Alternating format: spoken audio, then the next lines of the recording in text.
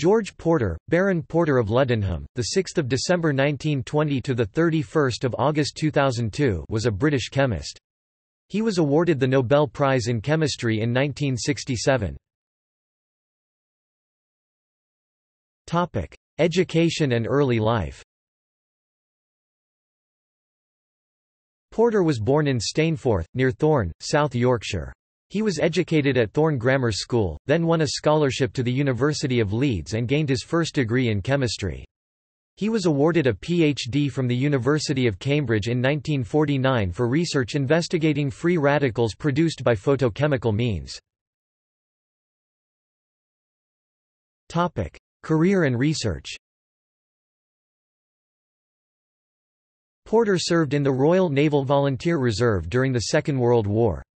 Porter then went on to do research at the University of Cambridge supervised by Ronald George Wreyford Norrish, where he began the work that ultimately led to them becoming Nobel laureates. His original research in developing the technique of flash photolysis to obtain information on short-lived molecular species provided the first evidence of free radicals. His later research utilized the technique to study the minutiae of the light-dependent reactions of photosynthesis, with particular regard to possible applications to a hydrogen economy, of which he was a strong advocate. He was assistant director of the British Rayon Research Association from 1953 to 4, where he studied the phototendering of dyed cellulose fabrics in sunlight. Porter became a professor in the chemistry department at the University of Sheffield in 1954–55. It was here he started his work on flash photolysis with equipment designed and made in the departmental workshop. During this tenure he also took part in a television program describing his work. This was in the Eye on Research series. Porter became Fullerian Professor of Chemistry and Director of the Royal Institution in 1966. During his directorship of the Royal Institution, Porter was instrumental in the setting up of Applied Photophysics, a company created to supply instrumentation based on his group's work. He was awarded the Nobel Prize in Chemistry in 1967 along with Manfred Eigen and Ronald George Wreyford Norrish. In the same year he became a visiting professor at University College London. Porter was a major contributor to the public understanding of science. He became president of the British Association in 1985 and was the founding chair of the Committee on the Public Understanding of Science (COPUS).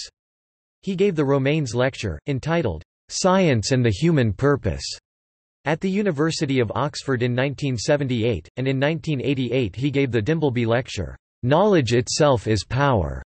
From 1990 to 1993 he gave the Gresham Lectures in Astronomy. Awards and honors.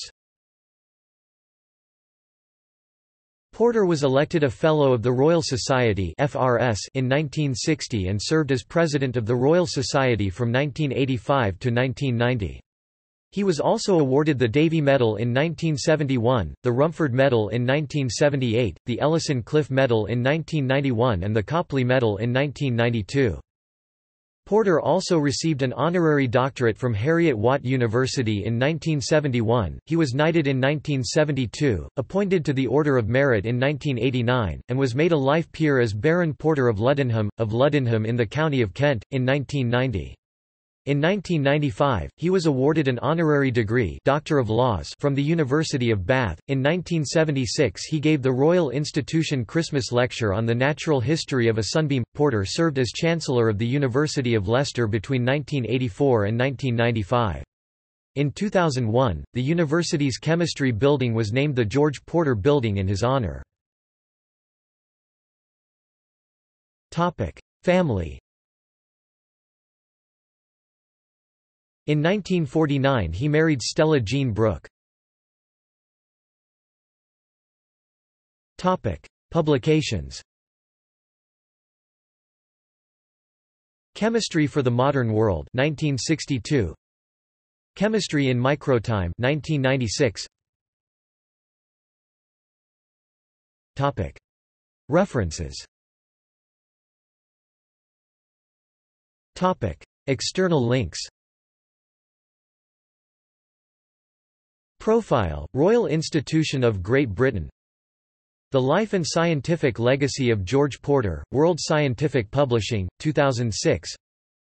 Obituary in The Guardian, 3 September 2002. Biographical database of the British chemical community, 1880–1970. The Relevance of Science. George Porter. JASA Journal of the American Scientific Affiliation, Volume 28. March 1976.